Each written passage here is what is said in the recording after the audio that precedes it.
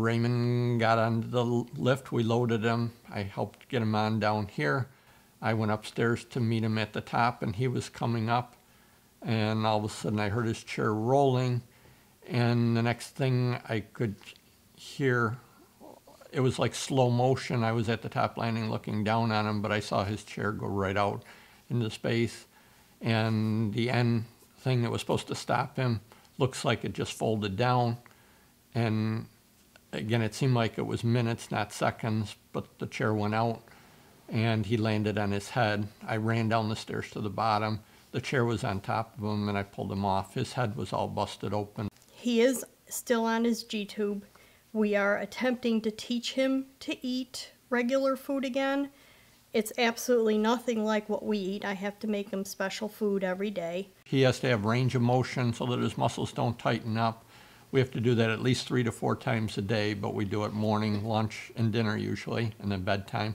But just a thought through the day that our whole lives for both Fran and myself, besides Ray, I feel bad for Ray, but it's also, we have no life anymore either, none of us. And I mean, even to get out to go to lunch, we have to make an appointment with ourselves a week ahead of time and try and find somebody to watch him for 1 hour so that we can do something on our own.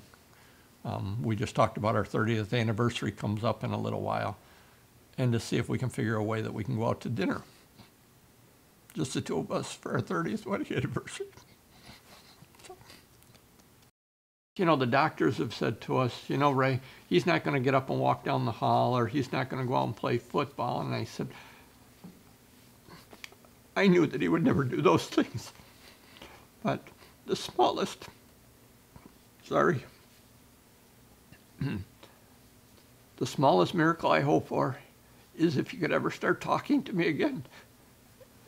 And I really hope the one goal in life is if he could start communicating even the smallest words in some way with us, or the smallest independence of being able to drive his chair.